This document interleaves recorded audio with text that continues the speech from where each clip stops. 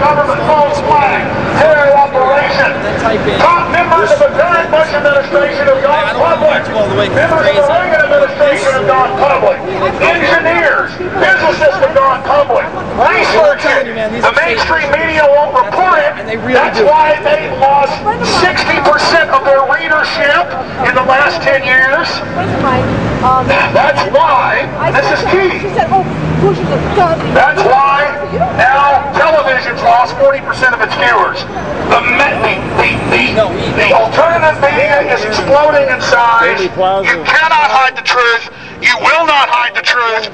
It's coming out. Your crimes are coming out. You don't think 19 people in a cave could make NORAD stand down, do you? You don't think 19 people in a cave could do things like call public officials, like Mayor Willie Brown of San Francisco the night before, and tell him not to fly?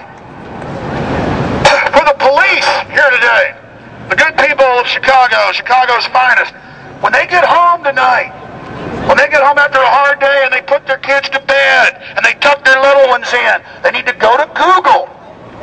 And the police need to type in Operation Northwoods, and you will go to the Library of Congress.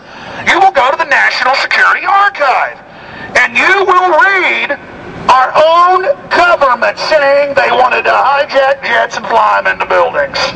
These arrogant people thought they could do this and even declassify it.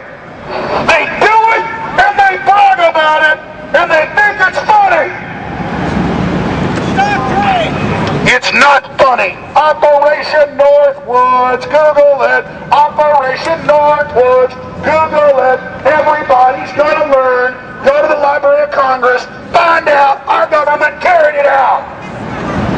Criminals that have seized control of our government carried it out. And nothing on earth is going to stop the truth from coming out. Let me tell you some more.